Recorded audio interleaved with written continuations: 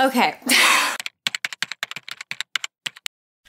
Good morning. It's raining outside, which means it's the perfect day to get cozy and read, and that somehow snowballed into reading a book a day for a week. I do have my TBR. Nothing specifically classifies these as BookTok books other than BookTokers have specifically recommended these. I wanted to take you along with me. I usually do these spoiler free, but because I do them in a shorter format, I'll just give you a warning in advance if I feel I'm getting too specific in a book review as we go. I also want to take you for my cozy check. I'm going to have some tea if you want to grab whatever your cozy beverage is and come read with me. Never stuck to a TBR in any of these reading challenges. I always end up changing it, but this is what we're aiming for. We'll see if it actually happens. Usually by the fourth book, I end up just finding something that's super short so that I can still enjoy reading. My first book I know absolutely nothing about other than I've seen it everywhere on BookTok and in bookstores. It's Not in Love by Ali Hazelwood.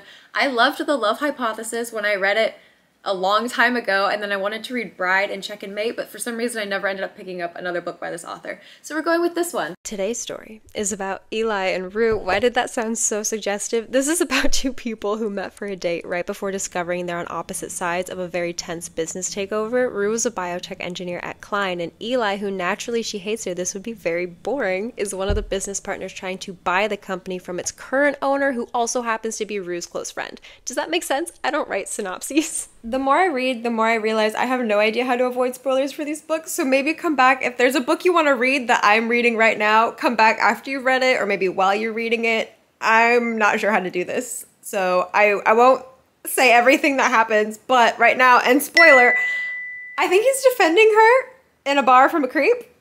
I'm eating it up. It's gonna be a really long video because I'm only on page 17, and Ali, you can't do this to me. I'm 99% sure this is their meet cute. It has to be their meet cute, and he's already anticipating her needs. There's already that unspoken language, and that's one of my favorite things in a love interest, but it has to be done correctly, not them assuming they know what's best for someone else. Them actually just looking into each other's eyes. Say less, I know exactly what you need. They've said maybe 3 sentences. And he's already on that level with her. You know when you look at your friends like, I want to leave now? They're already there. Page 20, if you're reading this book, page 20. Let me know how you feel when you get to the line hours. Let me just... It was good. It was a good line.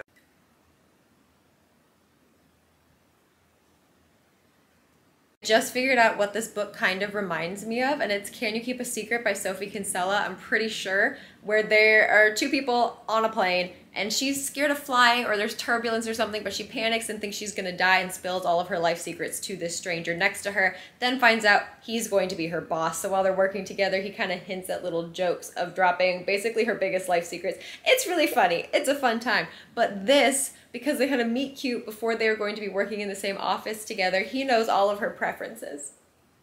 And now they're faced with that situation. This man's creating a hostile work environment. It's so much fun to read. I really thought I edited all the cat footage out. I'm sorry I didn't. This is exactly the romance that I needed, because I've started maybe 5 different contemporary romances. None of them were hitting hard. I kind of need them to. When it's a shorter book, I need the tension to happen faster. Not like, they don't have to get together faster. I love a slow burn, but there needs to be that chemistry, the meet cute, like something has to hook me in the beginning.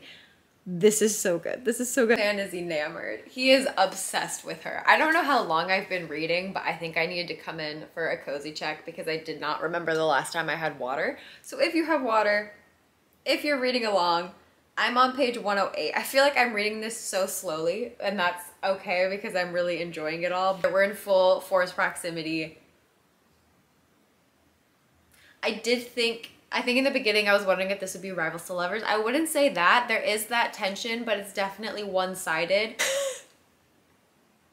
I'm back. It's been 2 pages. But things escalated out of nowhere. I feel like I blinked and accidentally scanned a paragraph and missed something. I need to read this to you. I shouldn't read this to you. Does my family watch this? It's okay. Your damn mouth, he murmured, is the most obscenely lovely thing I've ever had the burden of seeing. Ali, this book, okay, again, I love The Love Hypothesis. It's a lot of fluff. This feels like its older sibling. Like it's kind of hot older. People ask me what I tab. If it is a book like this, the line I just read you, it's getting tapped.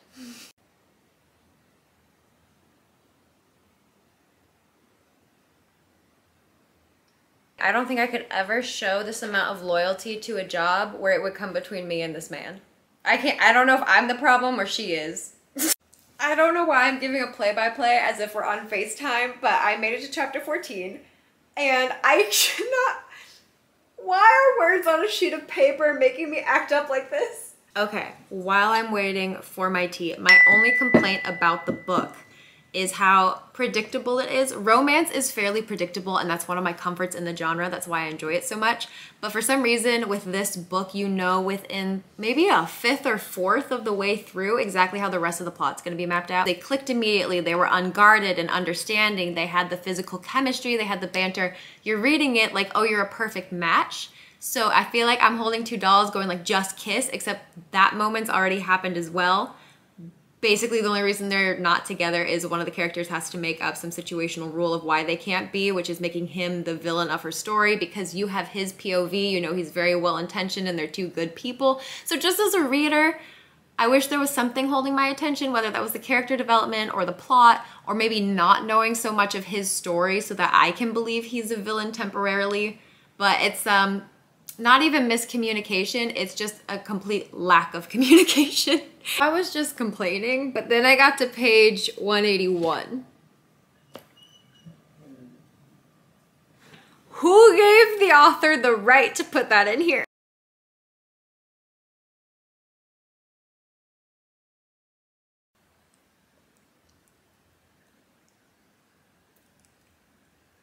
It's been a couple of hours. My cats woke up. I can talk again. I'm on page 327. I can't do this right now. I can't. They're so cute. And this is not a cute moment. That page I just said, that's a pretty intense, I wouldn't categorize it as sweet kind of moment, yet it was somehow so endearing that my heart was fluttering reading this. I am now at the point of the book. I think I have like 30 something pages left, and I don't want it to end. So I don't know what your preference is, but there's not a single fade to black in this, I don't think. It's 11:10 p.m. I finished the book and read the epilogue, which also didn't hold back, by the way. This was so good. I think I went from this being like 4 stars to then maybe 3 stars to then 3.5, I think. That sounds like a low rating. I love books. That's like a sweet spot of books. I've already texted my friends that they should read this. I'm really happy I bought this, and it makes me want to go buy every other Ali Hazelwood book. I'm so ready for day 2. Welcome to day 2. It's still super gloomy and raining outside. I do have things to do today, so reading's going to be really interesting, but I have to add, I did not stop thinking about the book yesterday. I went to sleep and I'm pretty sure I dreamt about it. Our next pick is The Ministry of Time by Kaliane Bradley. I'm so excited for this. I've heard it's a science fiction, time travel, workplace comedy romance, which I'm pretty sure encapsulates everything I love. So I'm so excited for this. I'm pretty sure it's also a debut novel. Don't quote me on that, but I guess let's get reading. Pro tip, if you don't already do this, is to put on an ambiance video. I like to do fantasy pirate ships, a Viking ship, a little cute whimsical cottage in the woods, something with fae. Really helps set the scene. This is already so interesting to me. So they're extracting people that they're calling expats from history. And it was agreed that it would be necessary to extract people from historical war zones, natural disasters, and epidemics. Removing them from the past ought not to impact the future because they've died in their own timeline anyway.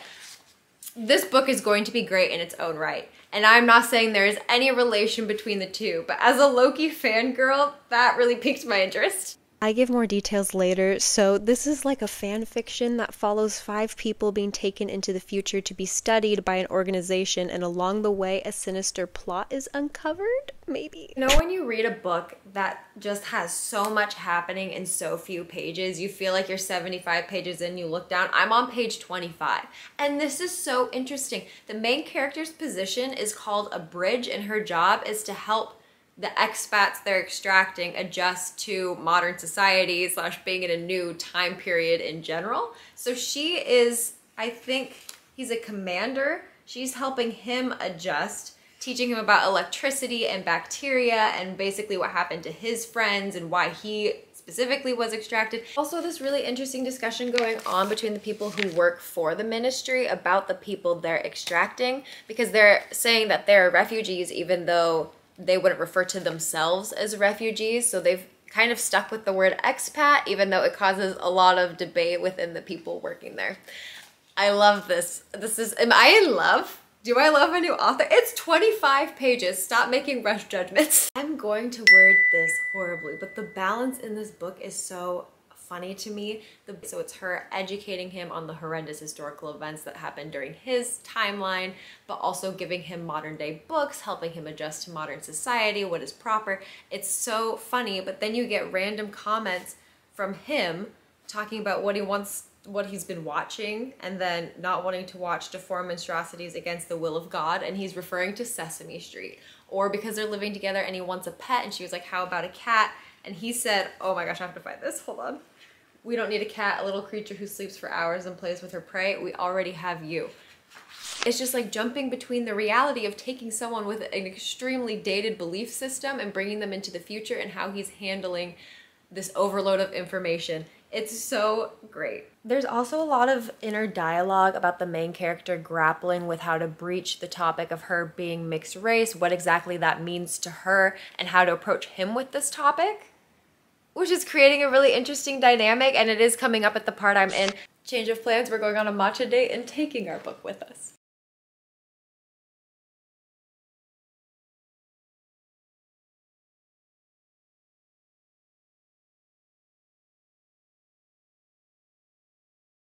This book is in the running for at least top 3 books I've read this year. I would probably actually put it at #1 right now. I haven't read a lot of good books this year.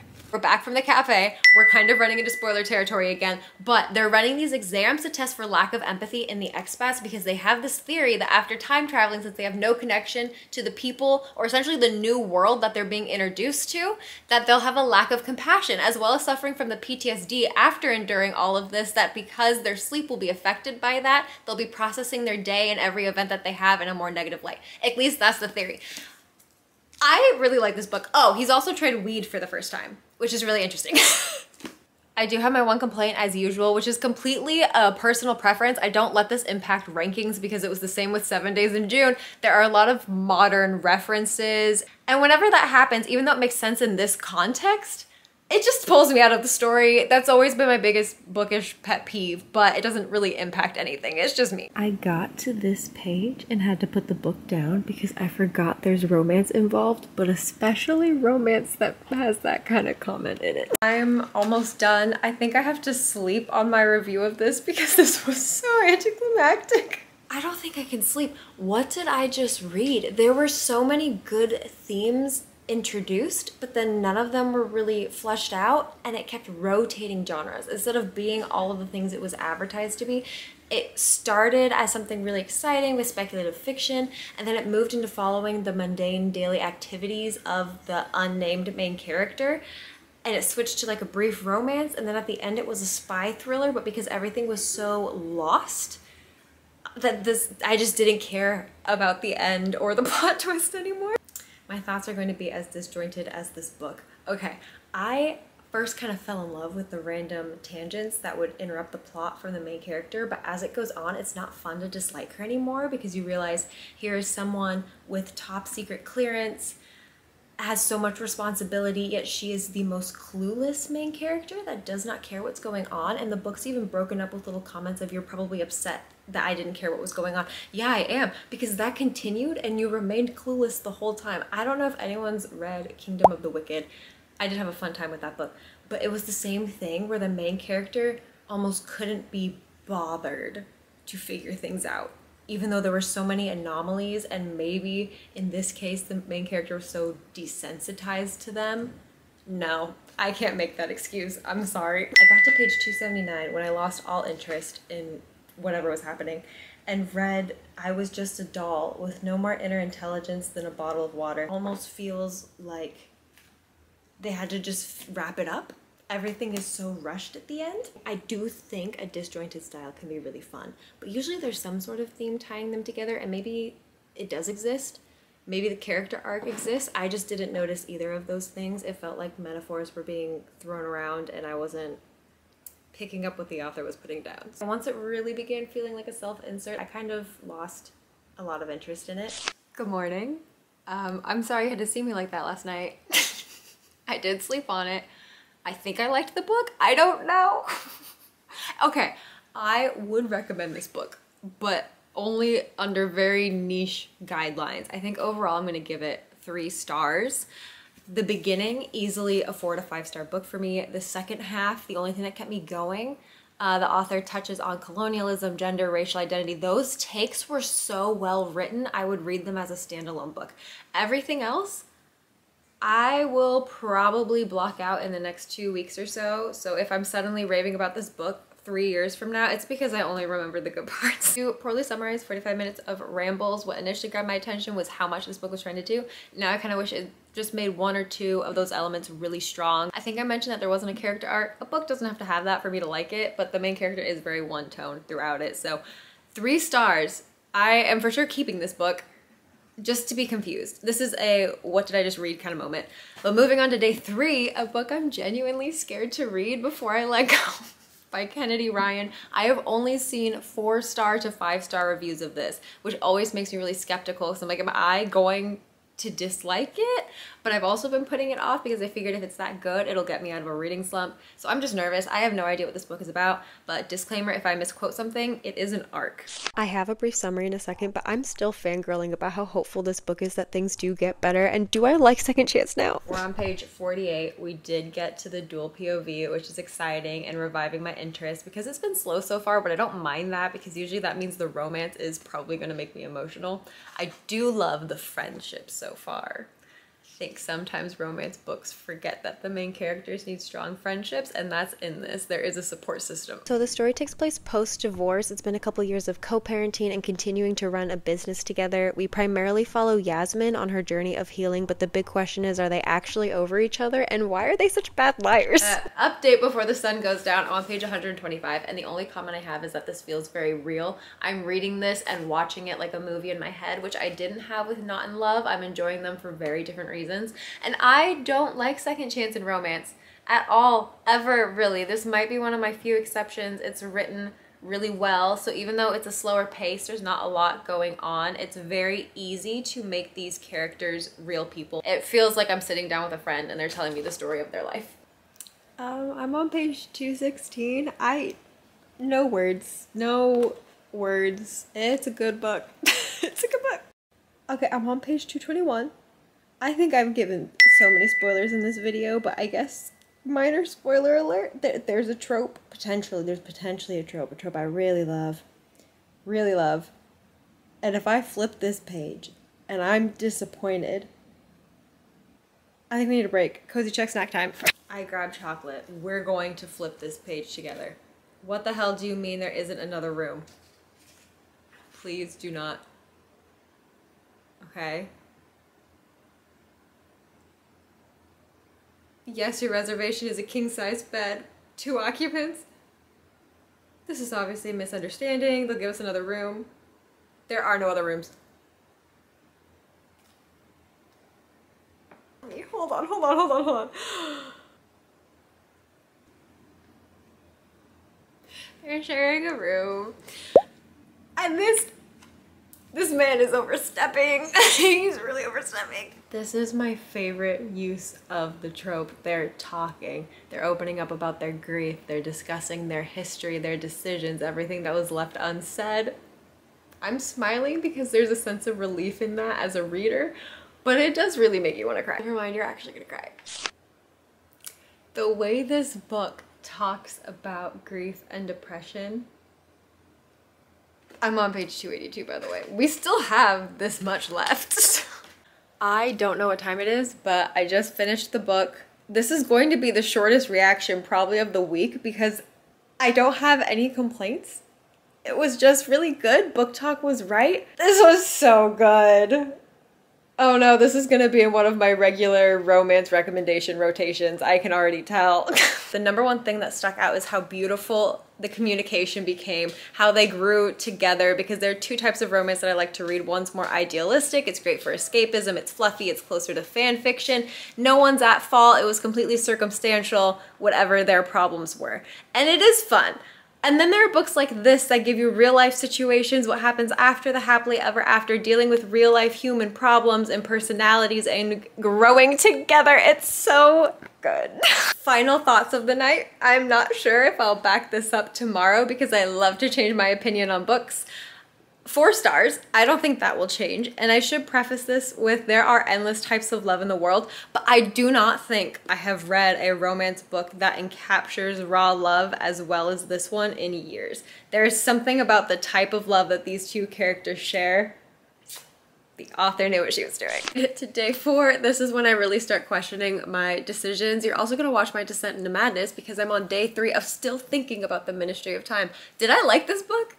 Moving on to day 4 though, we have Anita de Monte Last by Xochitl Gonzalez. However, I don't believe I'd be doing this story justice without sharing some of the inspiration and backstory because it is inspired by a real life person. This isn't her story, but her story is very important. It's Ana Mendieta, a very influential Cuban contemporary artist who also suffered a very tragic death. The dedication is also dedicated to her. So I wanted to share that as well. In memory of Anna and all the women who endured solitude, never knowing the rest of us were out there, for my Aunt Linda, and as always for my grandparents without whom I would not be here. Today's book is told over 2 timelines and follows 2 women. One, a famous artist in the 1980s, and the other an art student in the 1990s. The artist dies under mysterious circumstances and is all but forgotten by the time the art student is studying the very person who was there at the death scene all those years ago. The closer the student gets to the artist's story, the more she realizes it's like looking in a mirror. I didn't know any of this starting the book, so bear with me. First check-in. It's been an hour and I have read 20 pages, which is not my regular pace, but this is my own fault. I picked up this book because of the great reviews on BookTok. Didn't read much about it, but I did know it had to do with art students, which isn't my usual cup of tea. Just kind of a school setting isn't my usual cup of tea unless there's some fantasy element, it's a romance, it's dark academia. This book is not. To end this update on a more positive note, I do like the main character, even though I've read none of her story yet. That has to be a good thing. I have to read you what I just tabbed. This is in reference to Anita's husband, which is, then he went on to explain how only his art form, minimalism, would save us from racism and sexism and homophobia. How it was the removal of these things from the conversation of art that will allow us to see that we are all in earnest equal. Men like this, I'm gonna get heated real fast. Love both main characters. Page 48. I am at the point where I care more about one POV than the other. The point is page 60 if you're wondering. But they're, I guess, a good balance. One is a lot slower, kind of following monotonous day-to-day activities, which is the part that's losing me, and the other one's pretty heavy, fast-paced, passionate, covers a lot of toxic characters. It also cut off with this man denying that he romanticizes women's pain. Changing my mind again. Page 66, the conversations that are happening in the POV I said I wasn't super interested in, the more modern, not the modern, but the later 1998 POV. It's making me change my mind. I'm at the part where I'm completely invested now, which is page 80. Anita's husband is having an entire public conversation to open what I believe is her art exhibit about whether feminist art should even exist and how it impacts male artists. So if I come back screaming in the next 30 pages, it's too well written. They're having what I said, the conversation. I can't do that. Okay. They're having the conversation. His whole stance is that art should be genderless. Behind me, I heard a man whisper to his female companion that this was exactly the point he had been trying to make earlier. If that doesn't happen all the time, I started pulling out my tabs.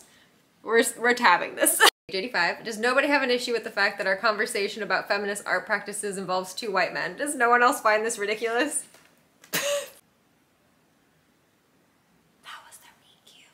This book's not about their romance, but that was how they met. We're just in spoiler territory from now on. I'm so sorry. The whole video is realistically, but page 112, it's so great seeing Anita's point of view and her husband Jack for certain memories, because when she is fully impersonating the stereotype that he believes her to be, it shows in the writing versus him not perceiving that there's been any difference. This is so good. This book has me flipping back and forth between chapters so quickly because the details of abuse that she's including in her point of view versus everything that he omits or glosses over or doesn't believe is important enough. It's very routine for both of them, but the contrast between them.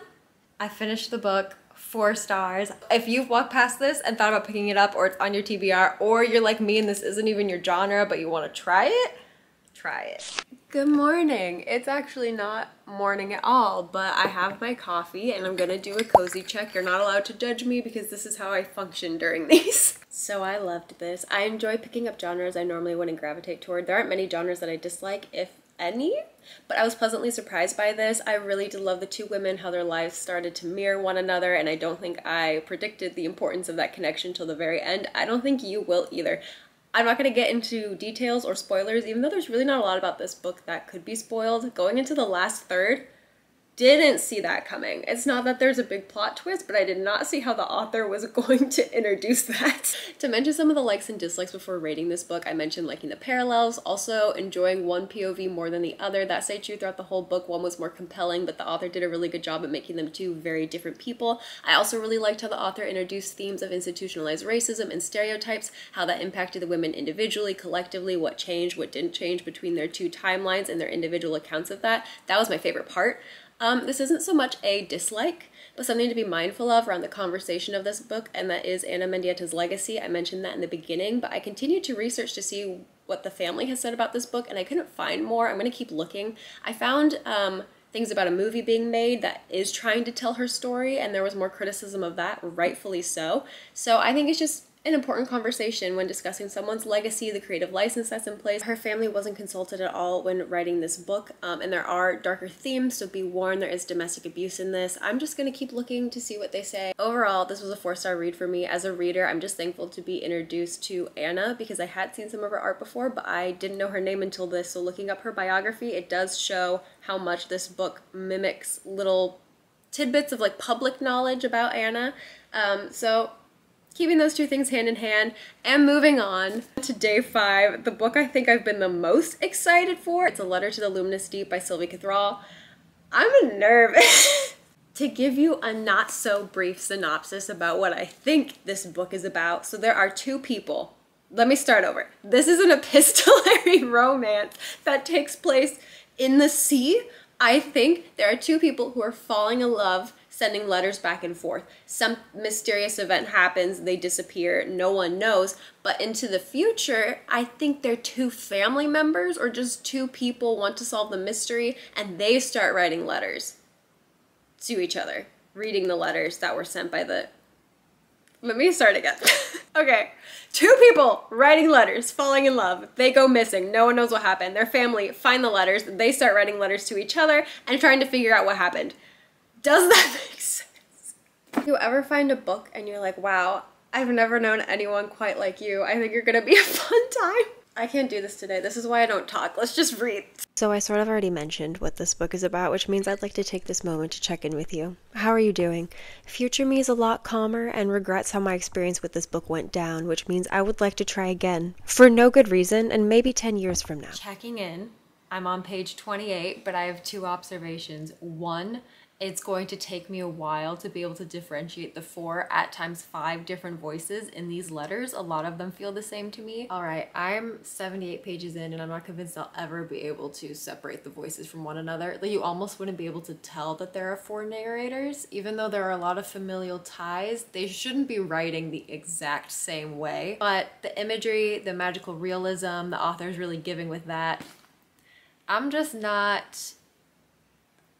not sure this needs to be a series. I mean, 78 pages in and I feel like I'm still in the prologue. I also feel like I am studying the letters versus being entranced in the story they're trying to create around the letters. I do feel a little bit like I'm in class reading historical documents.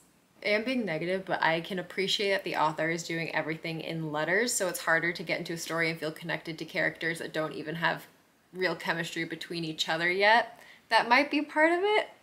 I don't know. Page 93, we're throwing in a new character. And this character also does not have a unique voice. I keep stating it that I adore this premise and the format's really fun, But for me as a reader, because I'm just struggling and I'm taking you along at this point, what would have been easier... Hey, little editor's note here. I recognize I'm just asking for an entirely different book at this point, but please let me have this for a few minutes. Is if we were just looking at the letters between the two characters that fell in love, and now in the future their family members find those letters and start making notes in the margin, like Ship of Theseus. It's a story within a story, so you're reading a book and a couple is falling in love in the margins, writing letters. It just would have been easier than the back-to-back-to-back letters, which is literally an epistolary novel. I don't know why I expected any different.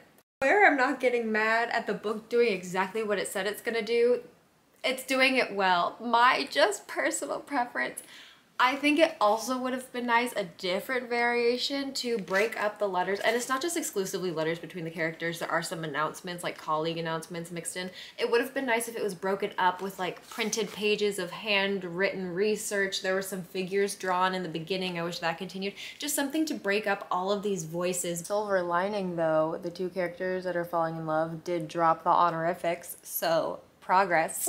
I couldn't even tell you what's going on with the plot right now, but what I can tell you is whatever this world is that we're building, individualism, not a priority here. I think I would DNF at this point if I wasn't so in love with the premise and doing a reading challenge, but I would take anything to be able to tell these voices apart. Any little quirks in their writing or habits, just natural like speaking and writing habits that a person would have. They don't have to be caricatures to be so unique, but even an overly used expression, anything to distinguish these people. They are scholars. I understand it, and boy does it come across like a peer-reviewed journal. That could just be part of it, but you'd think as they're getting more personal with each other, that would drop, wouldn't it? Who is this person? Were you introduced? I'm reading. Who are you? There are no emotions behind these words. The expeditions are fun. The information on underwater terrain, marine life. I just like the ocean though. That doesn't mean much. I love drama though, and right now we have two characters discussing how to not jeopardize a mission. That's fun. Good morning. I don't know where this video left off because I had to go buy a new SD card and we're testing out a mic. I don't know how to use a mic, so we'll see how that works with audio. But thoughts on A Letter to the Luminous Deep. My thoughts did not change about this book. But one thing that was a little bit surprising that I'll add onto things I didn't like, because I mentioned that this is following scholars or underwater expeditions. There's a lot of like scientific exploration going on, but the reason for the mystery didn't match that. So overall, I don't know. This was fun. I think in the future I would read something from this author again.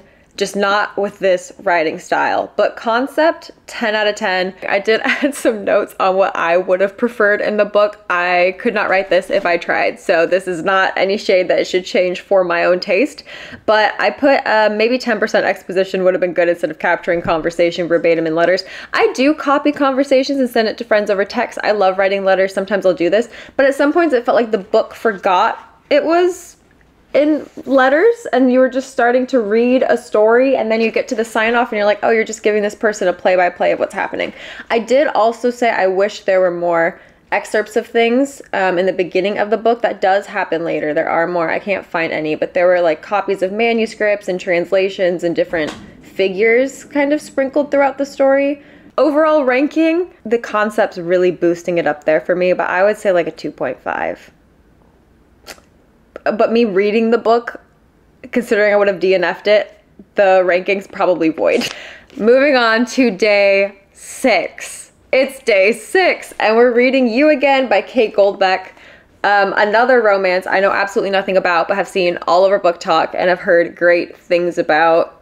I really don't know anything about this, but I was looking at the cover and he's looking a little bit like Adam Driver. This isn't Raylo.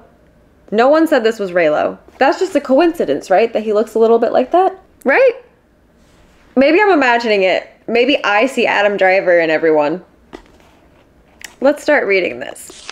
Have you ever had a stranger be rude to you? Now imagine that that was your meet cute. Yeah, that would be mortifying, right? You know what would make it worse? If that person was also your roommate's boyfriend and your second meeting went just as terribly. But it's okay because fate will keep having you two meet until you get it right.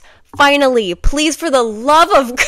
This was a great meet cute. That was a fast meet cute. 15, the Les Mis reference is killing me. Bring him home is crazy. Bring him home. So if you had a one night stand, you wake up, they're singing in the shower. Oh. Has to be. This was in the shower? Yeah, I think he's singing in the shower. Or no, he's singing as he's like getting his clothes back on. One more day? That has to be better than Bring Him Home. What's the... Day, what do you hear the people sing? What's the like red and black? No, that'd be awful. I just realized the lyrics of that as I said it. Red, the blood of angry men. All Les Mis songs would be inappropriate. It's just the first, what's the intro? Jean Valjean. 601. Your parole's begun. You know what that means. Yes. It means I'm free. No! Who am I? Jean Valjean. Oh. There's a love song. But a love song after a one-night stand? But isn't that, like, wouldn't you be in a good mood after a one-night stand, hopefully? But a love song? At least it's not the, Eponine.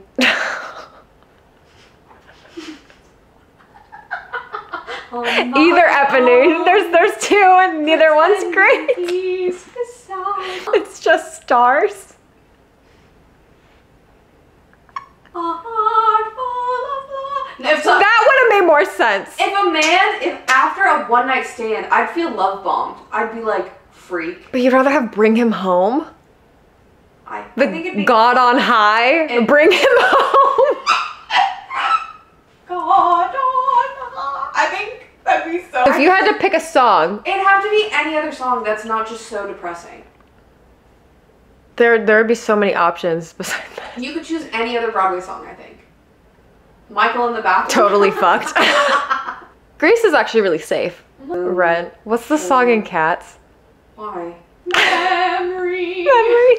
Yeah, I think I'd rather even have a room where it happens. No, the roommate's boyfriend just showed up. She just let him in, and as she's bringing him into the apartment, you hear Bring Him Home. I think the main guy character's the roommate's boyfriend. I want the Bring Him Home guy to be the main guy character. What the fuck? He's just... Why? Because he's saying bring him home after sex, Lizzie. I want to know his psyche and why he is that way. Actor. Page 15. This banter's really fun, but this is going to be messy. I don't really like third person with romance books, so maybe this will change my mind. This is so toxic. Oh, 76 actually made me laugh out loud, not even like a it was like a cackle. All right, I'm on page 81. I love both of them. I don't think I've read a romance like this where both characters had such strong personalities. I was thinking this is the type of book you want to see as a movie and you could picture it being a movie, but you don't actually want it to happen because you know they'd mess it up. Page 248, so many tabs. Page 285, that's it. I finished You Again. And I didn't film much. One, because I forgot. I was having a really good time in this book. It was really cute. There were bits where I could see it would be slower for someone, but I really liked that because there weren't many issues in the book other than two people just being extremely messy and keeping themselves from happiness. And I love reading about that. It was so funny.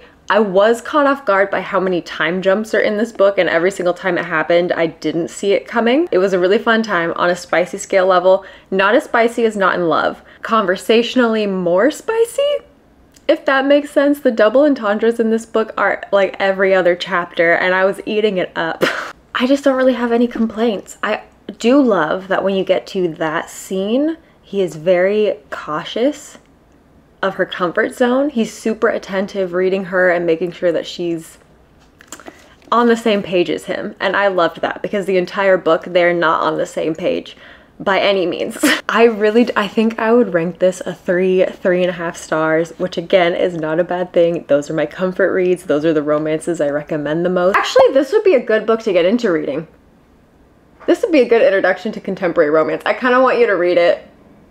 Yeah, for I got the Les Mis reference I have. We both like messy people. Yeah.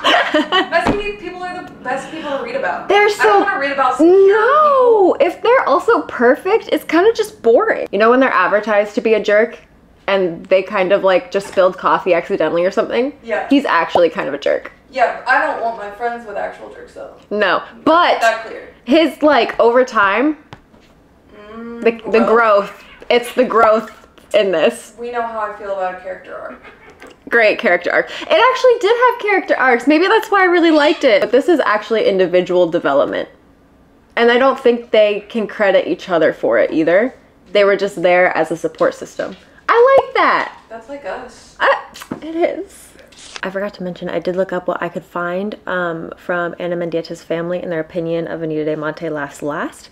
And there is an article, there's a few pages on cliffnotes.com, which is really interesting, and I might link this. Most of it is about Amazon's adaptation because they're taking everything in her likeness, basically. And it's their fight to have rights of her work and to have a seat at the table when her story is being told. Her niece, I believe, was given an advanced reader's copy of the book, but most of it isn't about the book itself. So if you were interested, if you wanted to read the book and wanted to know kind of where her family stands, I thought that was really interesting read. It is finally day 7, so we're gonna move on to A Fellowship of Bakers and Magic by Jay Penner because I just need something cozy and cute. This was described to me as a fantasy Great British Bake Off. I did have to get the hardcover too because it's so pretty. And read the back, it is literally a bake-off. A human, a dwarf, and an elf walk into a bake-off. So essentially there's a human in a magical world who doesn't have magic, but she loves to bake, so her neighbor nominates her for this baking show and she just complains about it for some reason. Page 30, 2 notes. I had to look up the genre because it reads like YA/middle grade and I wasn't sure if it was. I don't think it is. It comes up as fantasy comedy, but it is really cute so far. Other thing, is this a romance? Not to be that person that picks up every book and is shipping characters, but is this a romance? I do want to say, before I make this comment, I understand it's the entire point of the genre, so I shouldn't be complaining, but newer cozy fantasy releases are starting to feel like they should have been a short story, but someone said add 200 pages, and so it's 200 pages of nothing, but that's the point of cozy, and that's kind of the fun part. It's like Animal Crossing in a book. But sometimes I'm like, this could have been shorter. You know, in a book, when a character is withholding information about their true intentions, that's happened on like every other page. Every time this man starts saying something, he stops. Am I the problem this week? On page 76, and it's cute. It's definitely not middle grade because of the romance involved. I mean, there's reading between the lines. It's clean, but it reads like middle grade. You know, Inside Out, the movie, Sadness, that is this character. She is very self-deprecating, which relatable, but everything that comes out of her mouth is like pulling teeth. Her mind, as I said, that she developed a can-do attitude. Question all of your abilities and have imposter syndrome, but then want to do it anyway. I love that for her. No one cares about punctuality in this. I regret people telling me that it's like the Great British Bake Off. The baking itself for the first round was like 1 page. If he went all the way out of his way to ensure that she gets into this baking competition because that's his soulmate, even though he keeps reassuring her it's for your talent, it's your skill, and she's saying no one would know about me, I'm magicless, I shouldn't be in the competition. In a way, she was kind of right if that's why he knows her name. I'm on page 162. The friendship's really cute. I'm on page 184. This is really cute. This did remind me of the Bake Off because they were helping each other. You know, on Disney Channel, when it was, the character would be like, that's not my dream, dad, it's yours, or I'm not giving up on my dream, I'm giving up on yours. That type of thing. It just happened in this book. I've been waiting for it to happen in a book as an adult. It took me officially 212 pages to get into this story, but now we're getting into fated mates territory. Spoiler. Let me read you what he said. I need to be near you. It hurts when we're apart. That's all my little heart needed. I'm just a girl. Why am I so easy to please? We made it. It's the next morning. I finished this last night. I don't know if I want to rank the books. This maybe wasn't the best way to end the week, and I don't know if I blame BookTok for how it was marketed. I don't think I do, because it is how the book is straight up marketed when you look it up. I tried finding the age demographic. It said adult. So this to me is a middle grade book. There is nothing wrong with that. I love reading middle grade books, but what I don't expect from an adult book is a middle grade writing level. I actually read 8 books this week. One of them was The Spell Shop. So if you're looking for a cozier romance, that one I gave like a 2.5 to 3 stars. I would recommend that over this. The baking show, I would say, kind of took a back seat until the last third. So if you are looking for those vibes of when you watch the show, this is not it. I would have loved this when I was younger, following a more insecure main character. Me as an adult, I've come so far. I can't read an insufferable main character like this anymore. Overall, 2 stars. 1 star is too mean, 3 stars. I didn't actually enjoy it. The romance part, the subplot, that was pretty cute. I can't be mean to books. I might not be able to rank them because I think their genres and writing styles, they're all too different to compare them, but I can give my favorite, except that I don't think I know what my favorite is. It's not The Fellowship of Bakers and Magic. It's not A Letter to the Luminous Deep. The Ministry of Time felt like 2 different books. Anita Del Monte Last is up there for best writing of the week, next to Before I Let Go. Not in Love was really cute. Not in Love, if you're in a reading slump, is my nomination. That's my shout out. Before I Let Go and You Again might be tied. You Again gave me what I needed in the moment. Before I Let Go is just a good book. That's just a book you could pick up year-round and it would be good. They're nothing alike, but they're tied right now. So thank you for joining me for reading 7 books in 7 days. Also have a Discord server now if you're interested in joining me for any reading challenges. I want to give my updates more live updates there, so go join that. We do 24-hour readathons, and I really want to do this again because my TBR it's stacking up.